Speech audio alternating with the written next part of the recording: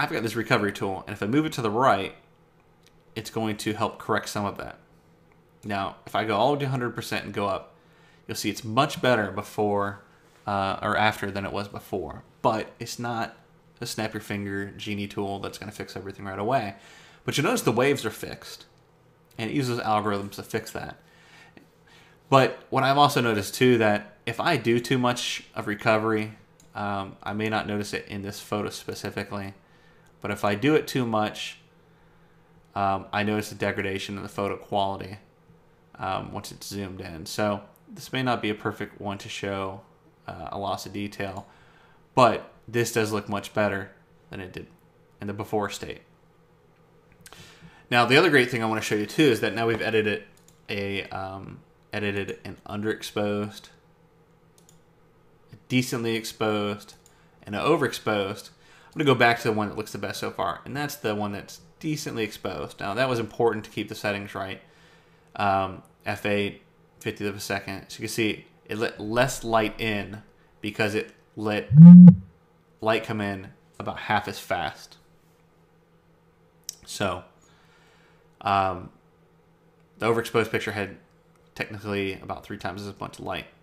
So the one thing we want to do too is we can do vignetting, and rather than do it the way in the Photoshop, this is a great tool to use. Now in the Photoshop version, you have all these different methods, and this is very easy and straightforward. I can drag it to the right for white, I can drag it to the left for black. Much more easy to use. We also have the ability to change the midpoint, where it's actually focusing on how round it is and feathering of it. So it could be completely circle, which is ridiculous, or very feathered. And just for sake of showing this tool, I'm going to leave these at 0. And well, I actually want to go to 50. So now typically a good lens with good glass lets the maximum amount of light through the lens to hit the flat surface of the camera to record an image. Now, if you see a cheap camera, a cheap SLR with one of these what we call kit lenses, the ones that come with our cameras that we do not use, what you typically see is a slight vignette effect in the corners, and it may be ever so slight like this. What that actually is the lens is not letting as much light through the lens as it should here as it does here. So this is letting less light in, and that's why it's darker, and that's why this is brighter. So it's actually a lesser quality lens. So when you see a lens that you go, wow, this is a 100 millimeter to 300 millimeter zoom, and it's $200, and this one only does this much, and it's 900. And that's really the quality of glass in a couple different aspects, but a very important aspect would be how much light it lets through. So what we use vignetting for is to draw attention to the eye of the viewer. So when we add a slight vignette like this, we're drawing more attention to the bridge and the water. And if you notice the before and after, it's a nice image.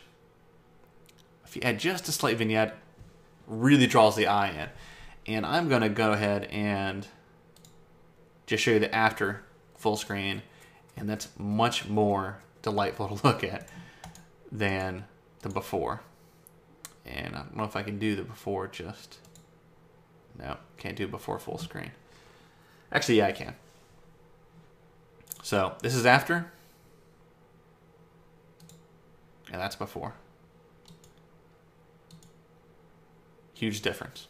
So just want to kind of go through that with you, kind of show you some great features with Lightroom. You'll see, even though I did the vignetting, I got a slight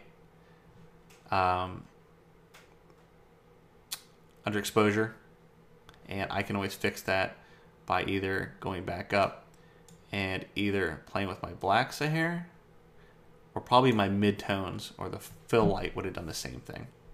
So